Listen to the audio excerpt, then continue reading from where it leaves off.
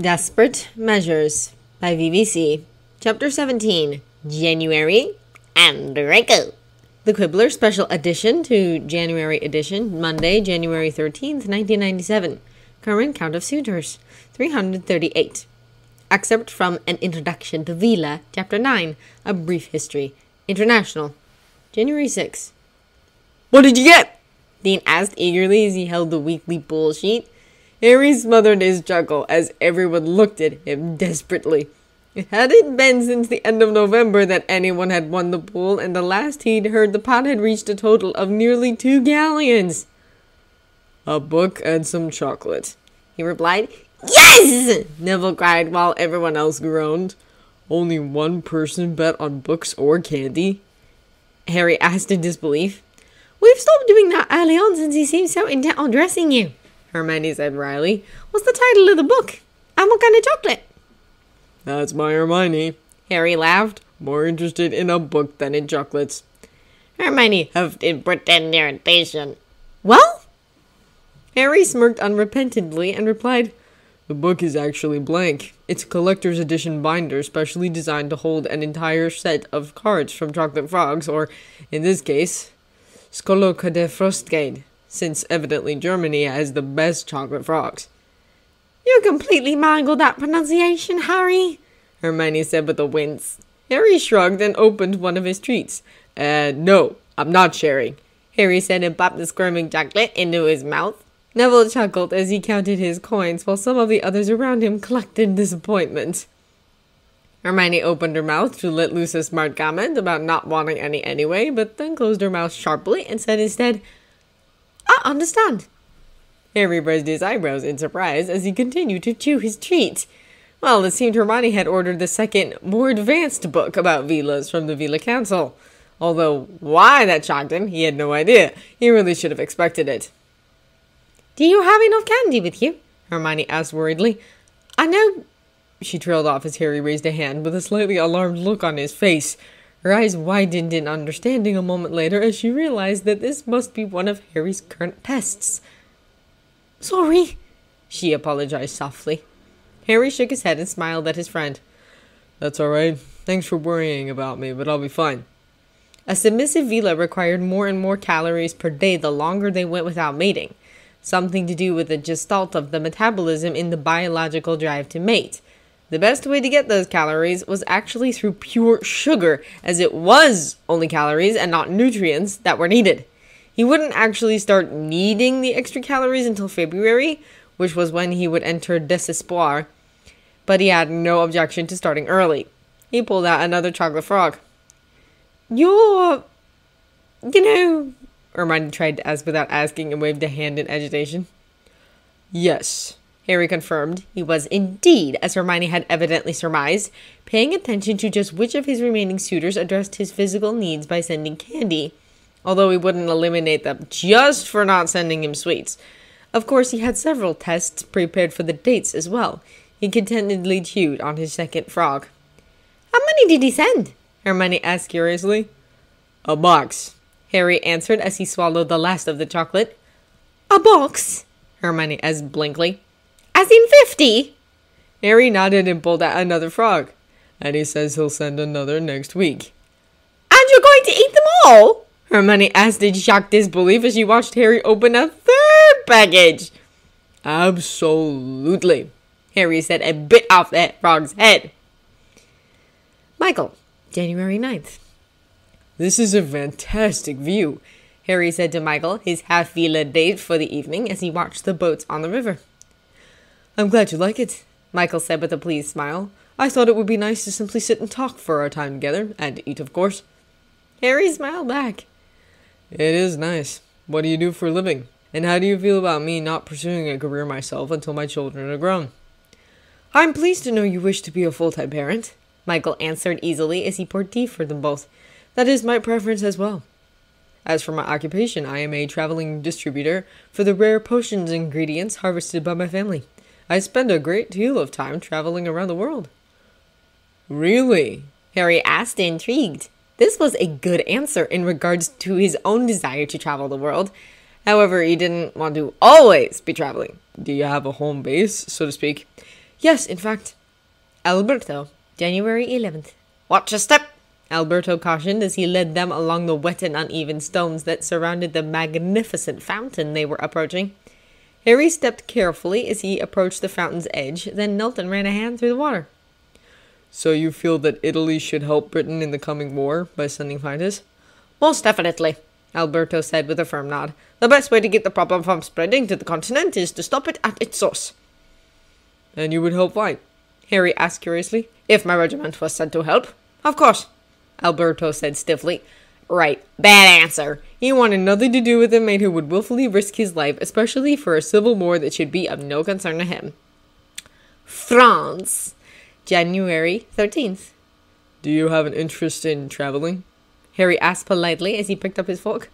It would be interesting, Franz said, flourishing his knife. My country has many interesting sites we could visit on weekends. We could even go out of the country on my yearly vacation, perhaps to France. Harry smiled insincerely. Wow, what variety. One more seater down. Alexander, January 14th. So you feel that the best way to deal with the centaurs is to create a reserve? Harry asked, resolutely keeping his tone lightly curious. Of course, Alexander replied, completely missing the flash of disgust in his date's eyes. They are completely incapable of interacting with humans on a reasonable level. The only way...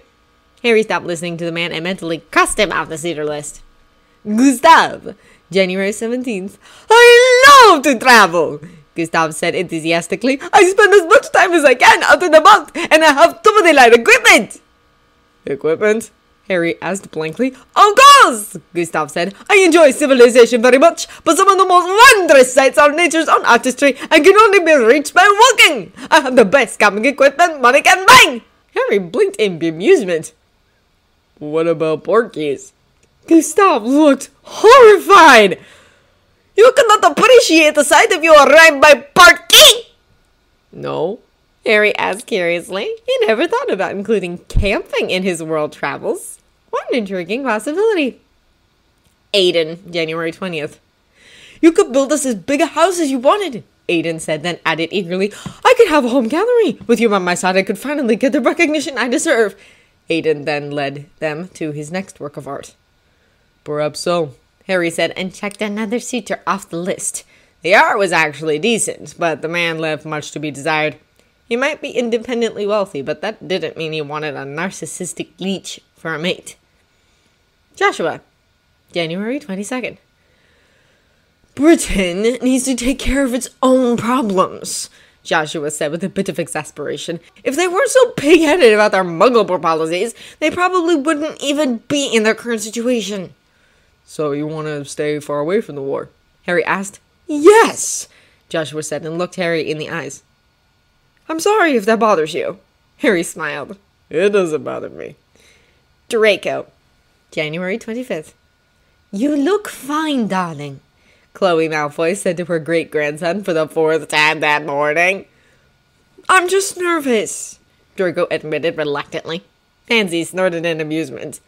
And where has all your I know I can make a good impression confidence gone? Pansy!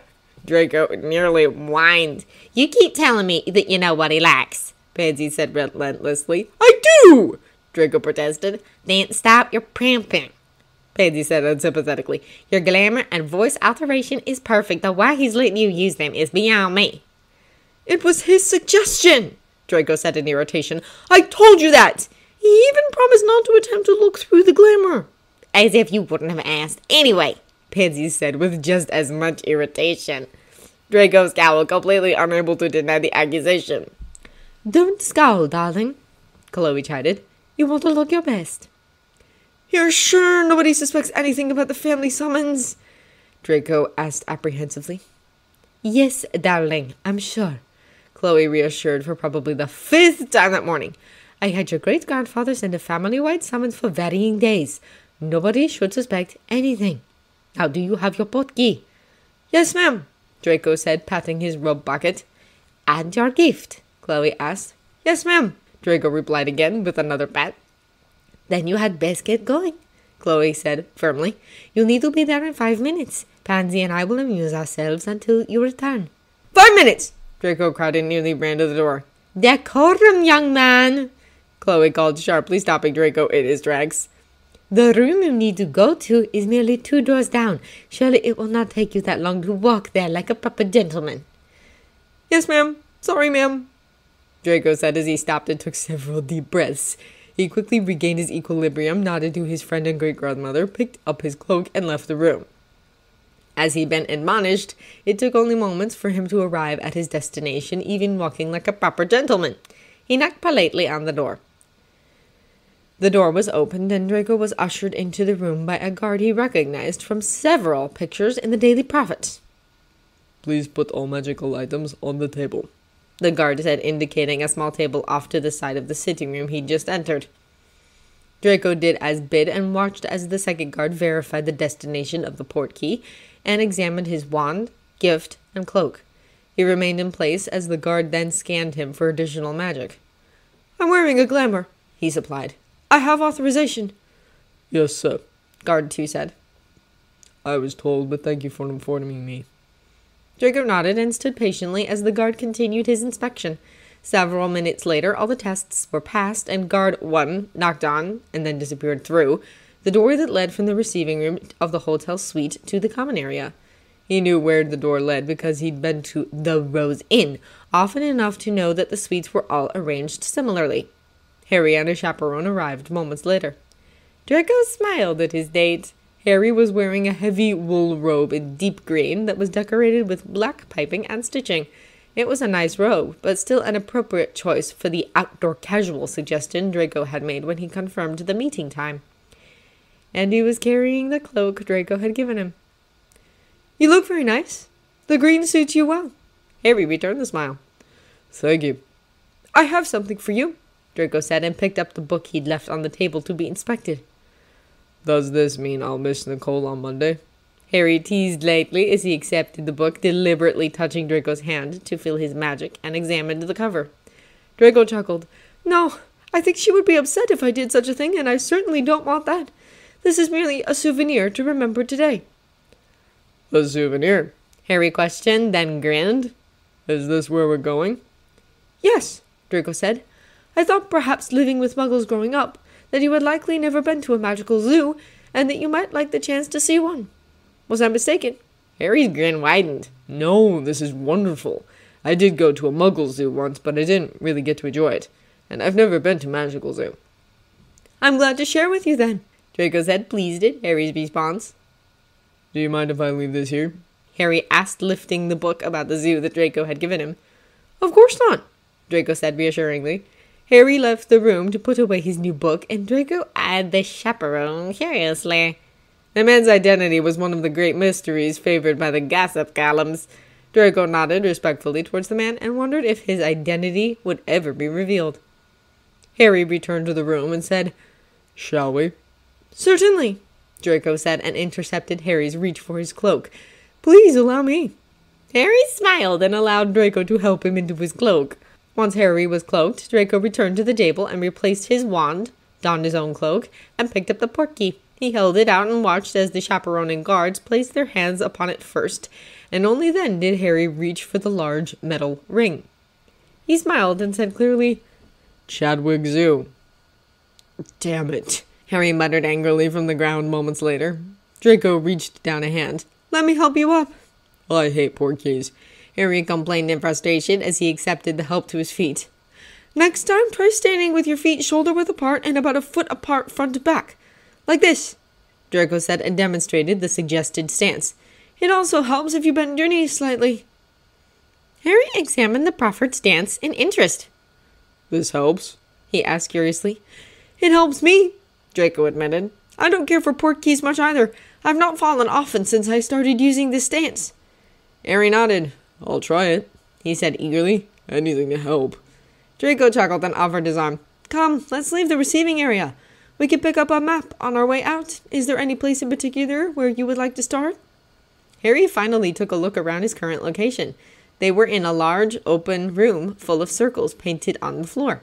As he watched, several more groups arrived in a circle, only to leave quickly towards one of several sets of double doors in all 4 of the walls. Do you know where the snakes are? he asked curiously. Draco glanced around quickly, then nodded towards one wall. That way, he said. Do you see the picture of the snake above the door? Harry looked towards the indicated wall and did indeed see the stylized snake, amongst other drawings. Clever, he said. Yes, Draco agreed and offered his arm again. What's your favorite section? Harry asked as he took the proffered arm and they started walking towards the appropriate exits. Draco glanced down at Harry and considered his response. Other than continuing to conceal his true identity, he had decided not to lie during this meeting and to be as complete in his responses as possible. But should he reveal this particular secret? He had thought the subject might come up. They were visiting a zoo after all. But as of this morning, he still hadn't decided whether or not to share his ability. He decided he would. It would be interesting to see Harry's response. The aviary is my favorite section, he said slowly. I can speak to songbirds, you see. Harry stopped abruptly and looked up with wide eyes. You can? He asked in astonishment. Draco nodded slowly. Yes, he said seriously. It's actually a common trait in wizards to be able to speak to a particular group of animals. It is? Harry asked in disbelief. Yes, Draco answered and urged Harry to start walking again. It's generally an indication of what type of familiar the wizard can bond to. Really? Harry asked, still astonished. Why have I never heard of this? Draco snorted and said bitterly, Oh, because bonding a familiar is a trait of dark wizards, so of course being able to speak to an animal is also a trait of dark wizards. The very powerful, like you, tend to develop their particular animal speaking ability spontaneously upon their first true interaction, intentional or not, with the target animal group. The boa, Harry murmured in sudden understanding. Draco raised a curious eyebrow but did not perceive the comment. The average wizard has to purposely discover their ability through a series of intentional interactions with animals from various species groups. But they don't because it's a dark gift, Harry concluded. Partially, Draco agreed as they neared the exit. Mostly, however, it's because they don't even know that they can. Like all supposedly dark arts, the knowledge that it's possible to bring forth an animal speaking ability, as well as how to do it and how common it is, has been suppressed by the Ministry. Probably 80% of British wizards and witches could speak to an animal group if they were taught how to develop their ability. So the fact that I get to speak to snakes, Harry asked in fascination, simply means that should you choose to bond to a familiar, that familiar will be a snake. Draco replied as he led them towards the map stand. He picked up a map and handed it to Harry, then picked up another for himself as a souvenir and placed it in his robe. Harry was quiet for several minutes as Draco led them toward the reptile house. Did Voldemort really give him his partial tongue ability? Or was he always just destined for a snake familiar? Or had Voldemort's curse changed his familiar and its accompanying language to snakes from something else? He'd probably never know. It wasn't until the group entered the new building that Harry said, That's very interesting. I never knew that. As I said, it's not commonly known in Britain, Draco said. It's not as bad in mainland Europe. Harry snorted. Yet another reason to detest the Ministry, he said in annoyance. Draco chuckled. True, he said, then asked curiously, So what are they saying? Anything interesting? Or is it all about when is their next mouse? Harry laughed lightly and spoke briefly with the nearest snake. He kept an eye on Draco as he did. The response of his suitors to his parcel tongue ability was one of his tests during these dates. Any suitor that responded negatively was going to be eliminated. He was not going to suppress any of his abilities due to someone's prejudicial beliefs. In fact, he'd already eliminated 4 suitors for this very reason. Draco appeared honestly fascinated. 1 test down, 4 to go. Snakes are actually fascinating conversationalists, Harry said. They love to gossip. Draco laughed. How amusing, he said. Does this one have any good stories? He says not much has happened yet today. We are his first guests, Harry replied with a smile. Well, will you tell him hello for me? Draco asked. Harry laughed again and did as asked. He wishes you luck, Harry translated back. Draco smiled and nodded towards the snake in thanks. How do you feel about the rights of magical beings? Harry asked suddenly as he pulled Draco towards the next enclosure. Draco stared at Harry uncomprehendingly for a moment, completely caught off guard by the question given their prior topic of conversation. He shook his head and smiled as he answered in amusement. I believe they should have equal rights with wizards. I'd be an awfully big hypocrite if I didn't think that, now wouldn't I? I am half-Veela just as you are yourself. Maybe you would be, Harry agreed as he read the information on the rainbow river snake. or maybe you simply feel that all other races are inferior to yours. Draco raised an eyebrow and nodded his acknowledgement of that point. True enough. But no, I don't feel other races are inferior to me. I do feel that certain races are incompatible. Harry looked up and noted Draco's sincerity. Like what? He asked curiously. Draco smirked and said, Mer people and centaurs, for example. They may be on friendly terms, but I'm afraid I can't really see the two of them having children together. Harry laughed and said, That's true. I also feel that goblins are fairly incompatible with just about every other species, Draco said. Harry frowned and asked, Why would you say that? He pulled Draco to the next enclosure, black bog snake, non-venomous. They are very, very strict and violent, Draco answered. Not to mention, how shall I put this?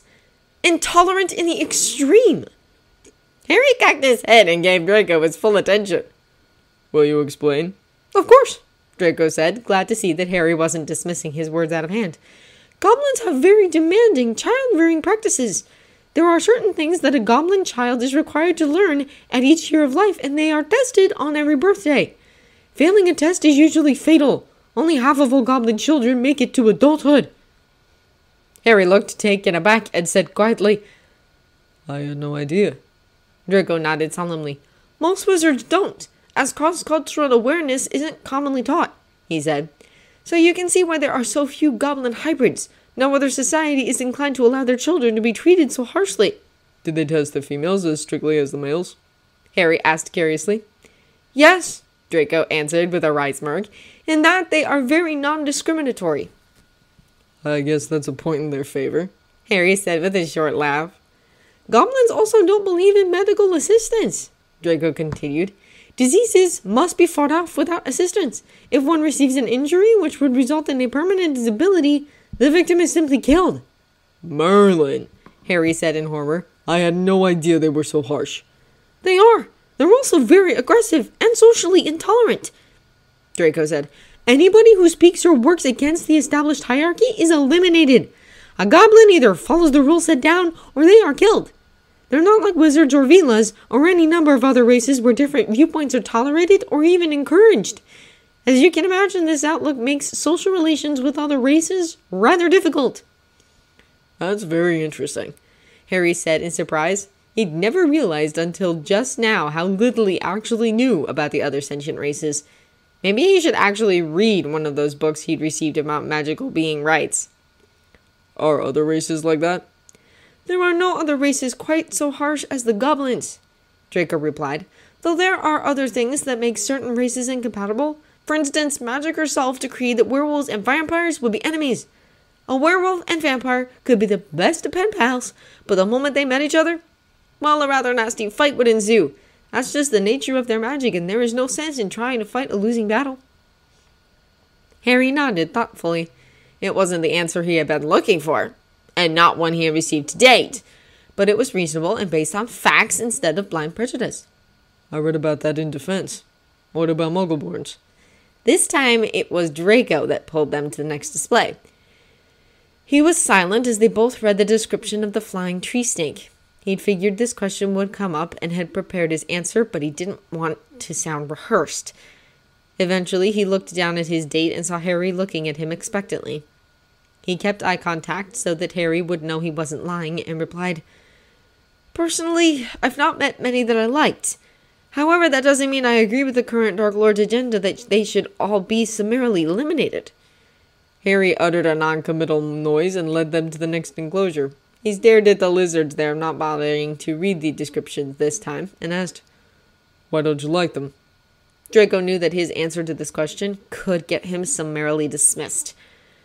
Nevertheless, he relayed his feelings honestly. Muggleborns come into the wizarding world and almost immediately start insulting the wizard's way of life. They insult how wizards dress, how we travel, and even what goods and services are and aren't available. And then the Muggle-borns have the audacity to get insulted themselves when it's pointed out to them how rude they are being and get offended when the wizard race don't want to include them. They insult our culture and our heritage and call us backward and stagnant and lazy, but woe betide any wizard calls a Muggle backwards for how they treat women, or stagnant for worshipping the Christian god according to 2,000-year-old rules, or lazy for not learning how to work with their environment instead of simply trying to conquer it. Wizards are just prejudiced, of course. It's not the Muggle-borns refusing to adapt to the culture they've been invited into. Tell me, Harry, how much would you want to include someone in your life if they insulted you every other sentence? Harry gazed at Draco solemnly, but didn't answer. It wasn't a negative response, so Draco continued. I don't believe that Muggle-borns should all be hunted down and killed, he said strongly. However, I also don't agree that they should be brought into the wizarding world and sent to a wizarding school with only a month or two of warning and absolutely no knowledge of wizarding culture. Plus, there are things that a child raised in a magical environment simply picks up over a period of 11 years of life that a Muggle-born simply doesn't know. Because of this, the first-year classes at Hogwarts cover a lot of basics. This is great for the Muggle-borns, but the wizard-raised children learned these things when they were 5. It causes a lot of resentment in the wizard-raised children that their education is being compromised by the Muggle-borns. The current situation is truly horrible. Only one Muggle-born out of 20 stays in the wizarding world. The rest simply return to their Muggle origins. Here we are inviting these people into our world, teaching them at the cost of our own children's education, and for what? Nothing. They just go right back out into the Muggle world. Why invite them in at all? Harry stared at Draco silently. This was another question with a valid yet still unexpected answer.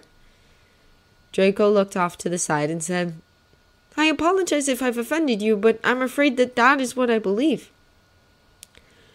And what would you do if you were in charge? Harry asked softly. Draco looked back at Harry in surprise. He'd waxed a bit more passionate than he'd intended and had been certain that he'd just blown his suit completely out of the sky.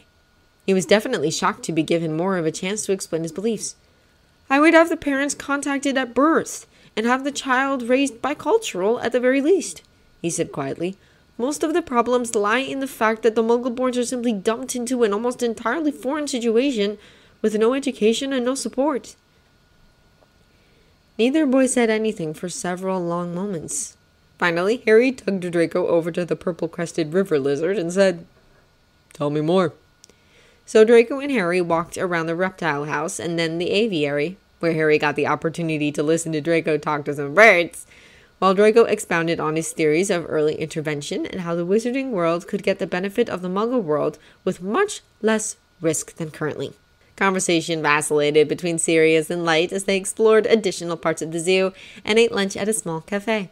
Eventually, the allotted time was nearly over and they returned to the receiving room where the chaperone pulled out a returned porky that deposited them in the reception area of the Rose Inn. Draco escorted Harry back to his suite and thanked him for a wonderful morning/early afternoon. Harry leaned up and kissed Draco on the cheek and said, Thank you. I had a wonderful time. He then left through the connecting door without a backward glance. Harry touched his cheek and gave a silly smile and completely ignored the amused smirks of the guards.